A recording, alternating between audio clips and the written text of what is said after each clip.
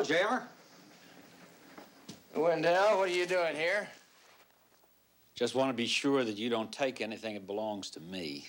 What are you talking about? Get the hell out of my office. Your office? This is not your office anymore. It's not your building anymore. This is my building now. What? That's right. Ah, no, it was sold to a... Posner Realty Company. It's a minor subsidiary of mine. A friend of mine in the Justice Department told me that you were looking for a buyer. Justice Department. Now, wait a minute. You're the one who aimed them at me? Wouldn't take entire credit for it. I certainly did have something to do with it. Warned you not to cross me. You're going to pay for this, Wendell. If it takes the rest of my life, I'll get back at you. More threats.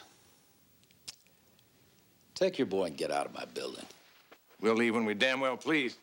You leave now and take his eyesore with you. Wendell! You touch that painting and I'll kill you where you stand.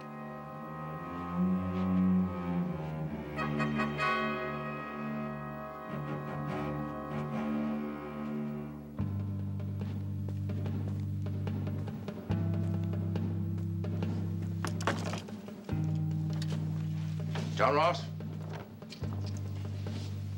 This is you and all. Come on, boy.